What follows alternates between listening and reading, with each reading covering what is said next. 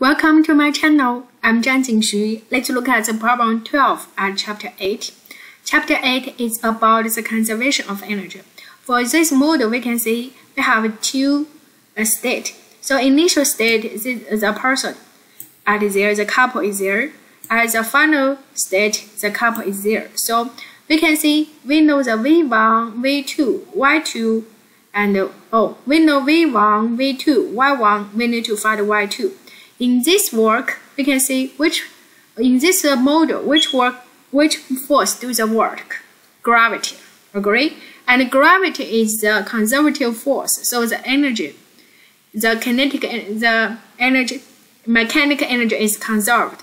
So we can see the initial energy equals the final energy.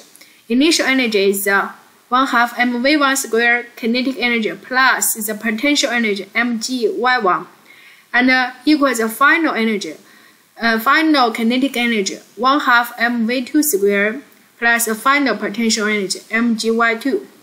And in this one, we can input the known quantities. We get final answer as y2. Then we can input the known quantities.